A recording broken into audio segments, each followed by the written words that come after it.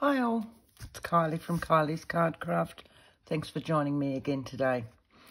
This morning I purchased this, which was a parchment pack or vellum. So parchment's a heavier weight vellum. Now we all use vellum in our journals as pockets, as just ephemera pieces, sometimes tags, things like that. And so I came across this pack and went, wow, look at the colours in this. Got it home, ripped into it, as you do, and looked at all the sheets and went, I can make them. Now, really, it's an awesome pack, don't get me wrong.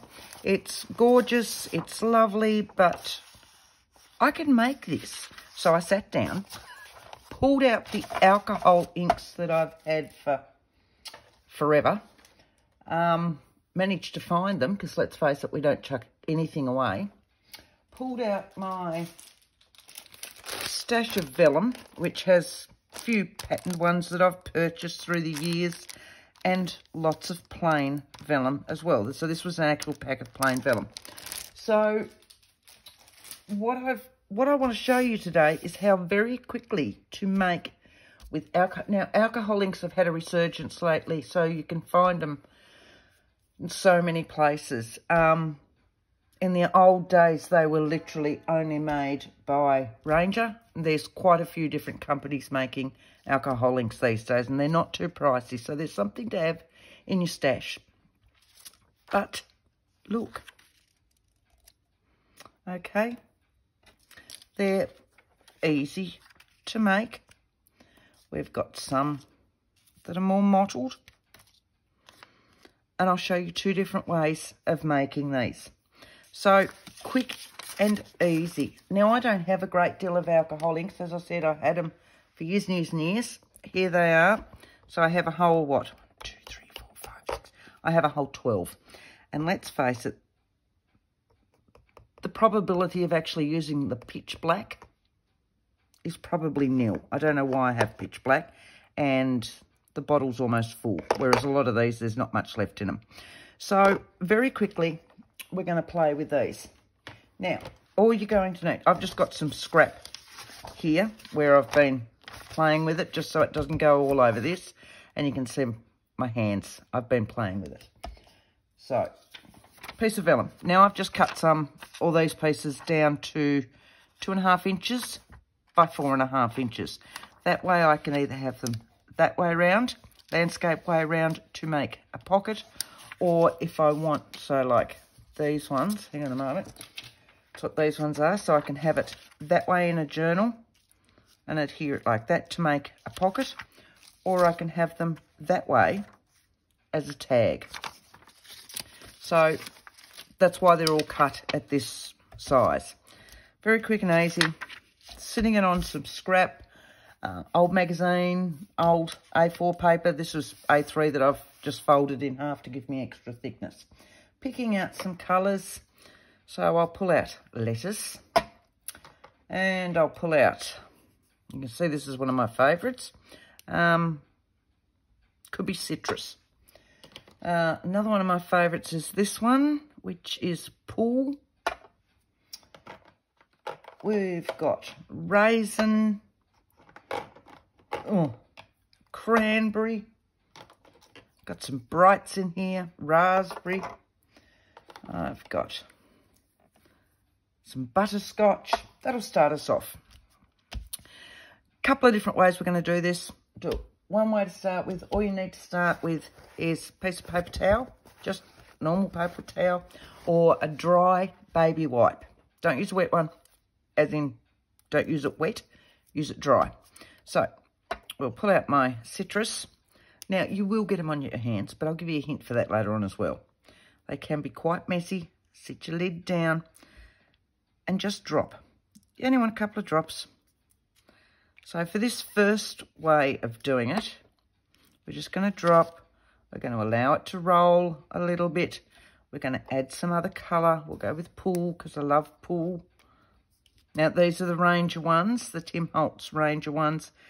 So they may not be the same colours but just allow them to roll a little bit, just like when you're playing with wet inks. Now, with your paper towel, just fold it and move your colours along. Add more colours as you go if you want. This is just for a very faded background so that it's not plain, and you've very quickly given yourself a coloured vellum. So let's say we want some more colours on that, and I'm just going to put the lid back on that one to start with. It is only vellum. Play with your colours. You can chuck it, you can keep adding, you can do whatever you like. So watch now. I think I've got the camera down low enough so that you can see all this. Watch when I pop another one on this because it's almost dry. Watch what happens with the drops this time. So what they'll do is they will move the colour from underneath it out as well. So you can see that it's getting a darker area like stained glass. Now you can leave that like that, or you can just smear that one in there as well. Now I'm just using plain paper towel because I just want just something light. I'm going to put a little bit of butterscotch on there. It's almost like cooking, isn't it? So it tends to take away a little bit of the colour underneath it, doing it this way. And we're just blending them in together.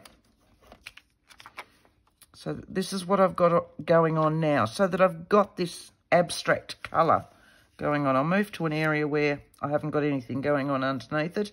Let's put a darker one in there. I don't know, what have I picked up? Raisin. And we'll go in that lighter spot again. So I'm just going over to a cleaner part of my paper towel each time. And I'm just going to smudge it up. I don't want specific lines or anything else. I just want some colour going on behind it so that I've got that. Now, when I'm putting the lids back on before I drop them or knock them over, so right now all I've got is some background colour, okay, which you could use like that, but because it's got that background in there, it's begging to be stamped on. Well, it is for me. Right, so let's stamp on this. Now, you can stamp on your vellum. Those of you that have been playing with vellum would know that. You will need a permanent ink. I find all the permanent inks, or out of all the permanent inks, that the StazOn works the best. So I've got a dark brown here. And I'll use one of those ones again. Hang on a moment. Oh. Just use one of these ones again. I love these as tags. So what other ones of it? Let's use Believe. Okay. Oh, chuck you there. So they're just an all-over stamp that I love, which is like this one, and they make wonderful tags. So you can see with this one, I've added a little bit more of that pull in there. Now I'm just going to sit that on about where I want it. Like so. I've left a little bit of room at the top so that I can either trim it off if I want to make it smaller, or I can add a punched hole in it. So I'm just going to move. This is just a stamping platform. You can do it with your normal acrylic blocks as well, if you like. All right, so make sure I'm in shot. So again, taking my ink pad to my stamp. It's a smaller ink pad, so I'm just making sure that I don't end up with lines going across, and I'm just over inking across it all. Right. So, putting him down, rubbing him over, using a rubbing tool, either or, just to give it a nice even coat. Now, they will take a little while to dry. So when I lift that off, they don't take that long to dry, but they will take a little bit of time. So you can see it's slightly shiny at the moment. But now all you've got is that areas of colour going through. So here's one that was done a little while ago. So that's now dry. And now we've got that one. That is the easiest way to do it. Okay, so I'll just sit that over there to dry while we're doing this. I use the remainder of my clear just to lightly wipe that because it's Staz-On, so it's permanent ink. If you want to clean it properly, use a Staz-On cleaner. For me, that's fine. I'm not overly concerned with clean stamps. So I'll just sit that one to the side, move that one out. Now, for our other way of doing it, I didn't check what time I've been on. This one's only going to be a quick one, guys. Right, so another piece of our vellum, sitting that down, playing with our colours again. Now, before we start this one, this time what I want to do is this mottled effect. The mottled effect is using a blending solution on it. Now, blending solution, as you can see, mine's very old and it's got very little left. And I went to start playing with it today and I went, Then I looked at what it has in it. So can you see all that? And I remembered hearing that our hand sanitizer that we're all using these days is the same thing. Would you believe it? And that will clean your hands as well, and it'll get all this ink off your hands. So this has the same, round about the same in it. Wasn't quite certain, so I played with it. Pulled out my first little one that I had on a handbag that my daughter bought me, but it was a gel. So it wasn't that easy to work with. The other one that I had little sparklies in it. That one was definitely a no-go. So I raced down to work and grabbed one of our work ones. I have popped it in a little squeezy bottle and it works brilliantly. Okay, so just a tip, nice and cheap, because let's face it, hand sanitizer is everywhere and it's as cheap as chips these days. Well, it is in Australia, so by all means, go and get yourself some hand sanitizer for that, if nothing else. Right, back to this. So we're just going to put our colours on. We're going to use our blending solution, hand sanitizer, and we're going to use foam. Now, originally, I'll just peel that one off. Remember when these ones first came out? When these first came out, which are the older versions of these, they actually came out for doing our alcohol inks. Sorry if I moved the camera there. And they came with little pieces of foam. Not foam, felt. Which then just adhered on. Later on, they put out the little foam pieces. You can see my old container of them. The little foam pieces that went on there instead of the felt. And we were all then using them for our inks. These days, the round ones are in. And then the round ones, of course, came out with the flat foam, and now they come out with the domed foam. You know, it's always reinventing the wheel. So I still have my square ones, and they're easier to cut, little felt pieces. This is a very old felt piece, and it was the only felt piece that I had in the house. But because it's been so used, it will pick up the colours that are already in it. So I just went and got a piece of craft foam that I had in the drawer. Again, don't ask me why, but I knew it was in the drawer, and I've just cut them to the same size. And they work just as well. So, you know. So they just go onto the little Velcro pad. They will adhere onto that. That is just normal, everyday craft felt that I would say has been bought for a Christmas project of some sort, sometime. Right, so this time we're going to do a mottled one. So I'm going to use a darker green bottle. And I'm going to do my dots. And I'll go with my ginger, which is a darker brown.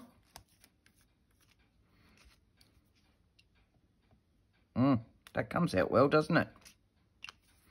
And let's chuck some pool in there because I just love pool. Let's go in the middle there, like that. And that. Now, when we're using the blending solution, you saw me do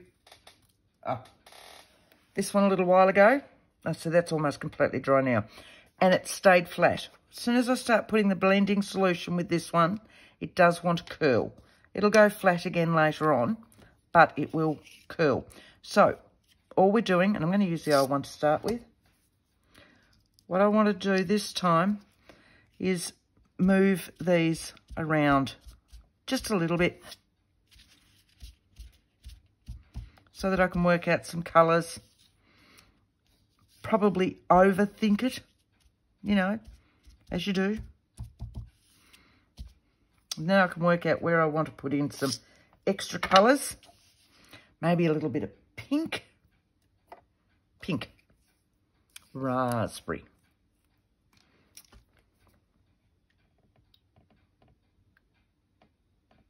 Some of them come out really well, others not so much. And some of them come out so that they're all over you. But that'll come off with the hand sanitizer later on. Most of it. Ooh, that's going to look good tomorrow.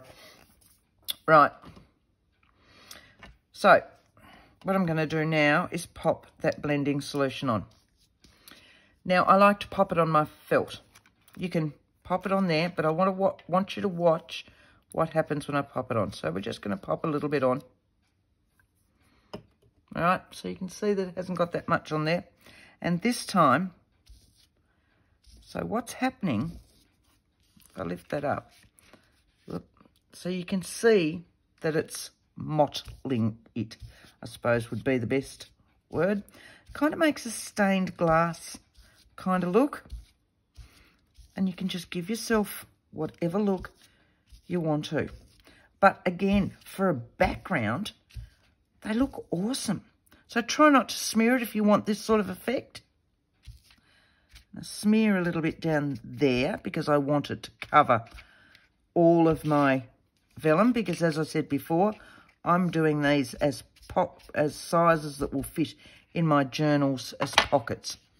Look at that. How easy was that?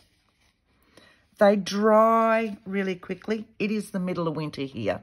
It's not that warm. But yeah, these ones do take a little bit, as in to stop them curling. And they will want to, you know, they'll curl right up on themselves. So it's just a matter of straightening them out just a little bit. And you can see why I always have my fingers like this now. So I just tend to do this a little bit.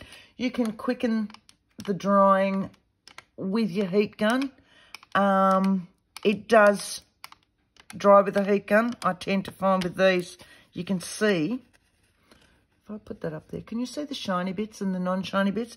A lot of it is already dried. Your other side is that. Okay, so it's still there, but not as vibrant as this side. Okay, so just while that one's finishing off drying, very quickly, what I'm going to do, move that, flick that one over, and we'll very quickly grab another one.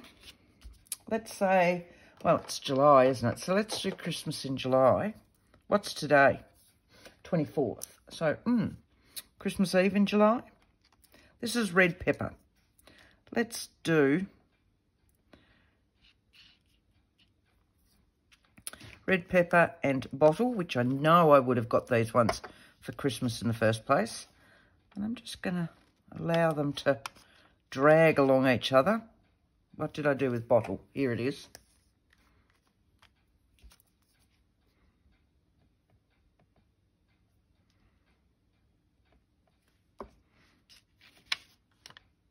So So it'll make some wonderful Christmas colours. You could just about do any colour you like. So when I was setting up, I thought, where I was using the paper towel before, I just cut a slightly larger piece of felt, and I thought it might just out in the edges, I want some of that green. This is just pure play now. I have no idea what this is going to turn out like. I truly don't.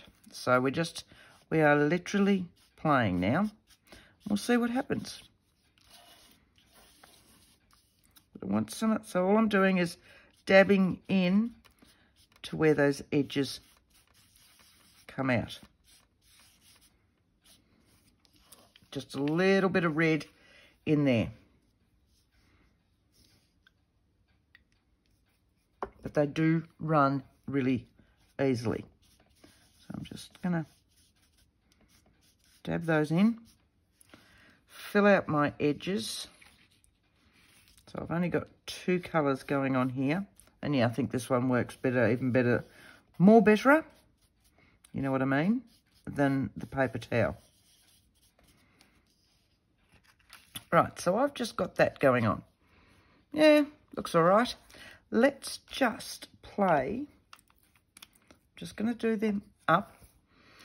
This time, what I want to do is drop the blending solution directly onto that. Make sense? Watch. Which is why I've put it into a small bottle, just so that I can drop it. Can you see the colour disappearing? See how it's spreading out like a flower? I wonder if I can do it holding it up.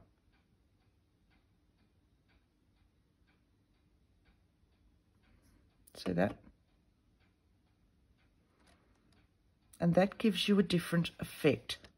Again, let's just run it across there. I don't want to lose too much colour. A little bit over here. I haven't got it very strong over here in colour, so it might not take a great deal. What it will do, actually that's a good way of showing you, that blending solution, what it will do is take the colour completely off. Watch. See that? And that's what the blending solution, or the isopropyl alcohol that's in it, and the blending solution and your hand sanitizer and all of that, that's what it's doing. It's removing the colour again. So it allows you to do those sorts of things. If you don't like it, don't use it. Turn around and pick up your foam that you just, or your felt, sorry, I'm so used to foam these days, that you just had, and just dab over it, which gives you a different look again. So now I've really picked up that red and I'm coming back over the green. And see now that I'm putting it everywhere, it's wanting to curl the vellum. Now this works on acetate, makes wonderful tags and things with acetate, and it works beautifully on gloss paper.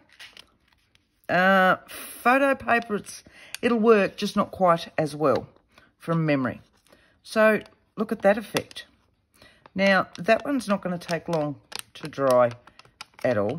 I wish I had a Christmas stamp sitting around. Oh, hang on, I think I might have. Most of my Christmas stuff are still packed, but I should have something sitting. Hang on a moment, I'll put the lid on that. Sit you there. Sit you there just while you're drying. Bear with me. 5 seconds.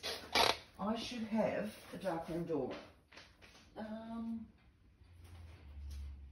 Oh, let me have a think.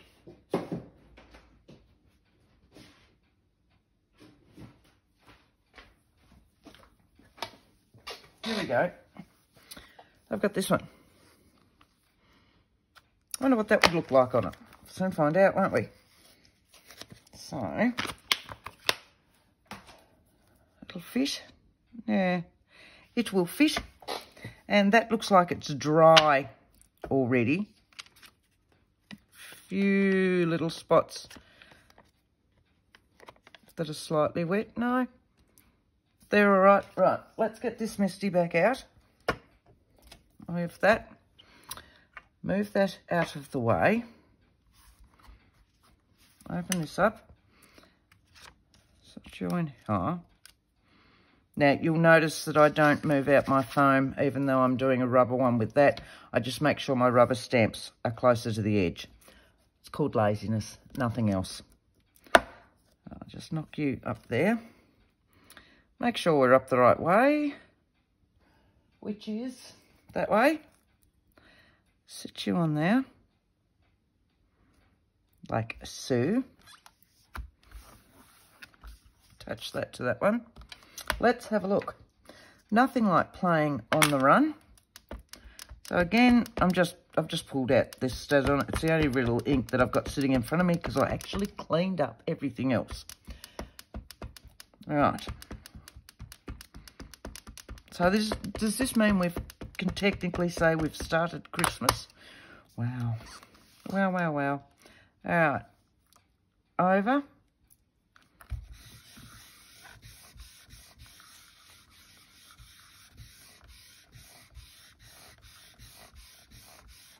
What's fairly mottled, so whether it's going to show or not, we'll find out.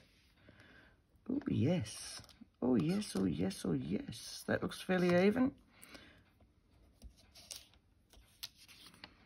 Look at that. So you can see that it's really shiny, the ink. I'm just going to close that, sit that over there, and I'll sit it on a piece of white so that you can see the effect. Does that show without it, without that light going onto it? If I lift it up.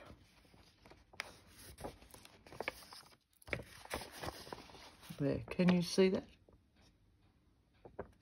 How's that? That's come up a track. And how easy was that? It's, once again, it's pulling out our, I don't know, from my Ghosts of Crafts Past playlist, I suppose. I need to put this in. Because it is, I haven't played with these for so long. They're just, yeah, I really haven't played with these for so long. What else do I have? Eggplant, that might be nice.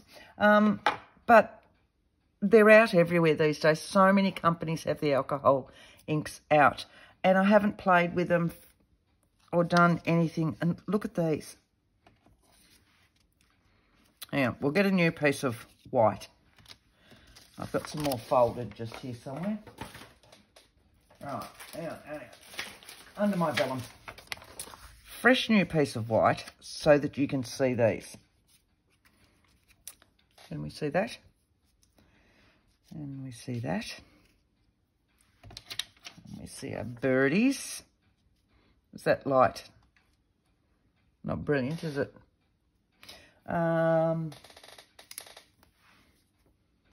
Let's believe.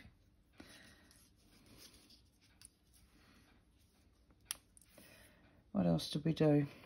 I did that one with one of my flowers, very lightly stamped on it. You can only just see it, but it is there. Not with this light on it, sorry. I've got that mottled one, and then I've got the Christmas one that we've just done that is now drying. If I sit you there, and if I sit you there, you're going to hold on to that. Look at that. How's that? Did we enjoy that?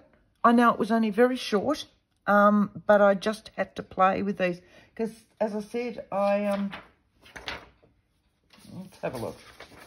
You know, like, I pulled that out and went, I could do that. And yes, I have. So, yes, these are a thicker one because they were parchment paper.